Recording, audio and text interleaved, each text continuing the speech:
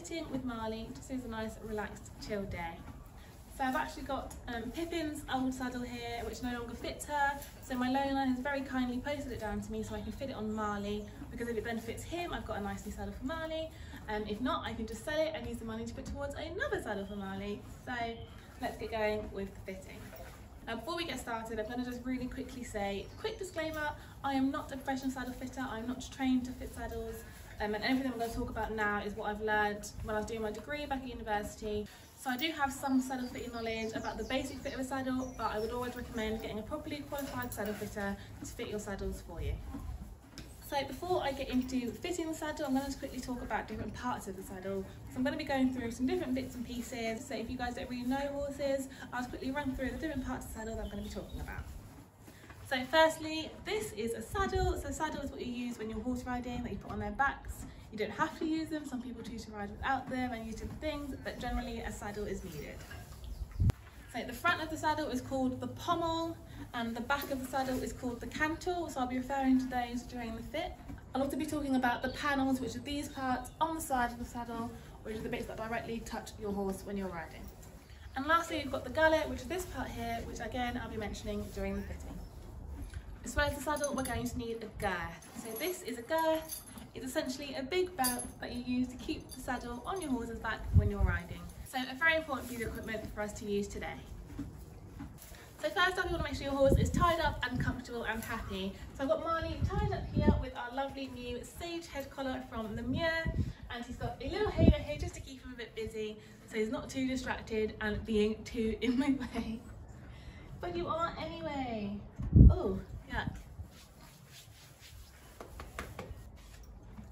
Oh, good boy. You're becoming such a good YouTube horsey.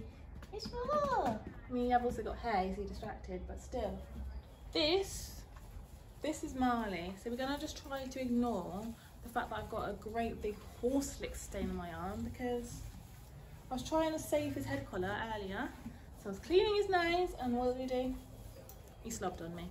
So now I'm covered. But Sage is clean, so it's okay.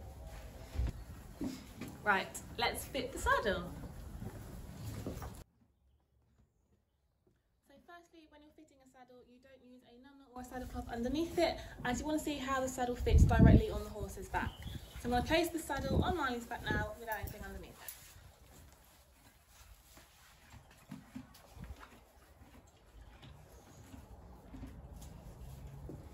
You want to make sure you place the saddle correctly. If you're not sure where it is placed, I tend to place it further forward on the wither and then slide it gently into place, and it tends to sit nicely where it's meant to be. To check the length of the saddle, you need to make sure that the saddle doesn't pass the horse's last rib. So you can roughly have a look at where the last rib is. You tend to know because you can feel where the rib cage bends round on their body. So I'm going to quickly check for Marley's last rib and make sure that the saddle isn't too long.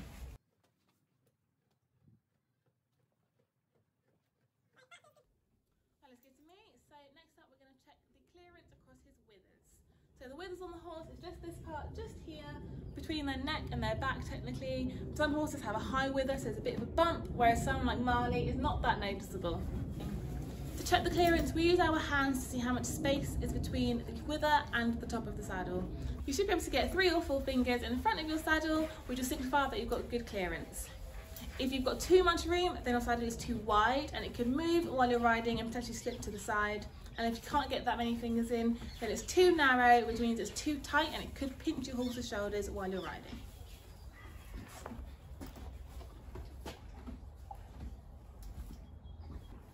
Yes, we've got 4 fingers, so that is perfect. So that's great. So next up, we're going to check spinal clearance. And to do this, we just look for daylight. Really simply, we look down the middle of the saddle, just here, to make sure we can see some light. This means that the saddle isn't too close to his spine and won't be pinching it. The saddle shouldn't actually touch the spine, it should just sit either side of him. So to make sure it's doing that, we're going to look down the back and make sure we can see some light.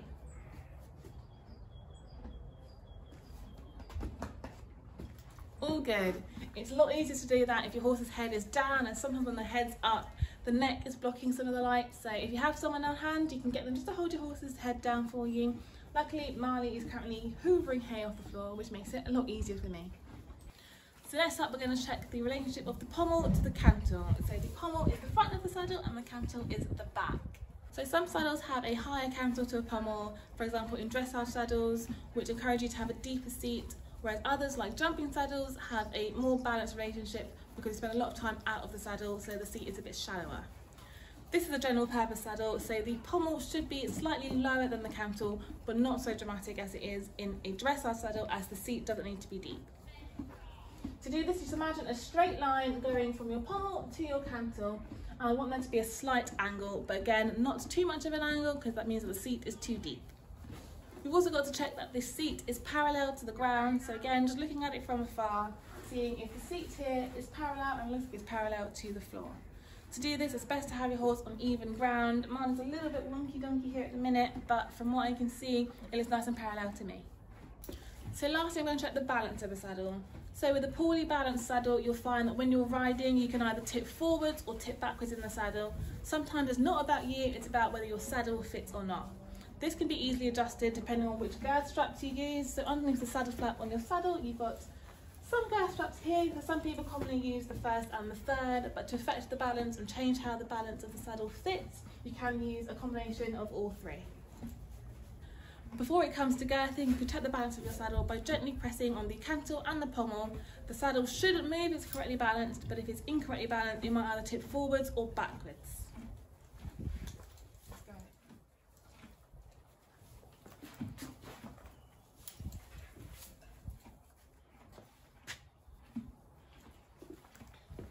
So as you can see there, the saddle is well balanced and sits nicely on Marley's back.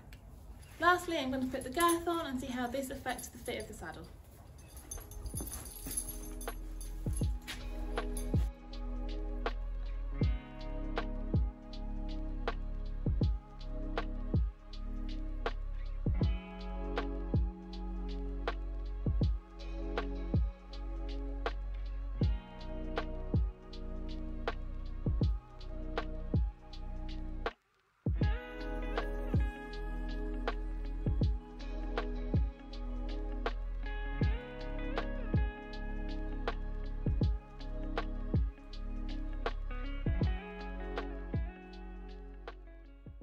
So now that the girth is on and there's more pressure on the saddle, I'm going to quickly check the panels again to make sure there's enough clearance in the wither, and especially make sure there's no pressure on Marley's shoulders, which will restrict his movement in this saddle.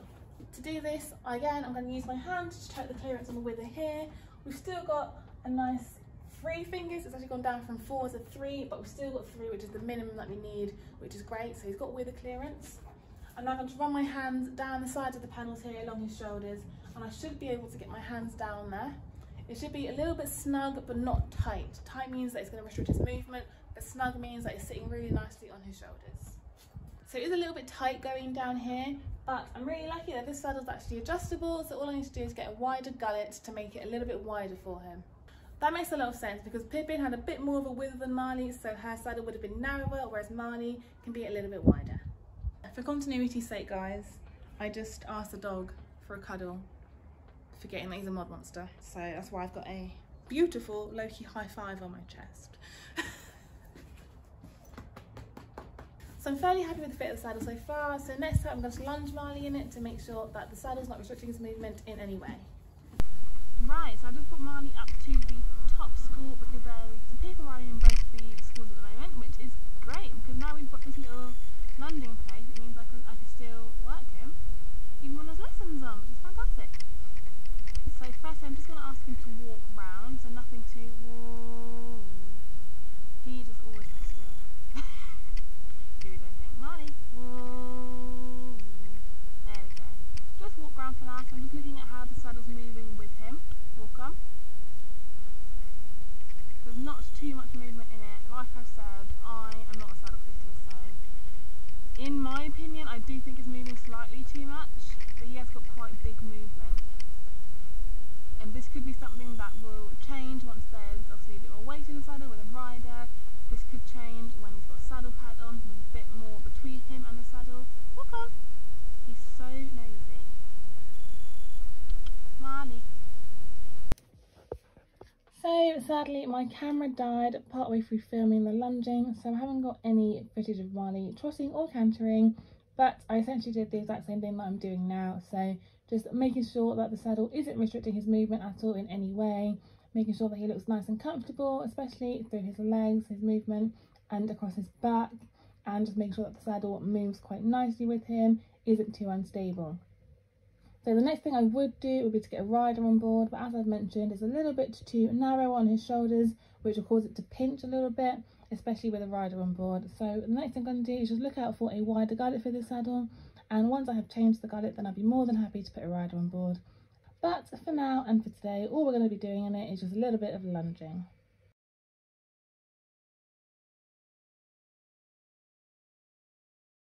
So after all of those steps, the next thing I do would be to get a rider on board, just to make sure that the saddle still fits with the addition of the rider's weight. Now, because it's still quite a tight fit, I'm not going to do that today because it will pinch him a little bit. And I've also got to consider that once the saddle pad is underneath it, it'll be even tighter. So I need to make sure that he's going to be nice and comfortable in the saddle as well as me. So our lunge session actually got a little bit spicy, guys, and I actually forgot to record an outro. So this is your outro. I'm really sorry. A massive thank you for watching, guys. I hope you found this informative and enjoyed this video. If you did, please give me a like, a comment, and if you really want to see some more from me, don't forget to hit subscribe so you get notification every single time I post. But for now, please enjoy these bloopers from this vlog, and we hope to see you next time. Bye! Here he is, the Hoover. I'm gonna nickname you Dyson. Nama nama nama nama nama nama nama. Marley, leave it. No. Oh, you're just so good boy. Did not appreciate the cuddles at all. Lucky!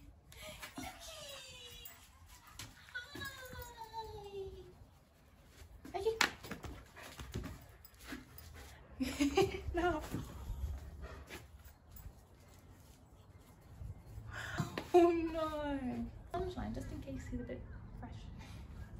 Can I have my finger back then? Because I do need it back. Oh, okay, we're gonna wait then.